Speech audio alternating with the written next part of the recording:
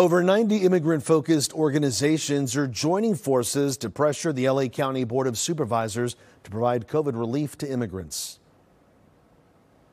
We're here today to demand access, investment, and outreach for funding through the American Rescue Plan Act so that immigrants who have given so much to the county can experience an equitable recovery. The coalition called Immigrants RLA or EAR LA rallied outside the board's headquarters in downtown LA. They want a bigger chunk of the next round of $975 million COVID relief money from the American Rescue Plan to be directed to those they call the forgotten.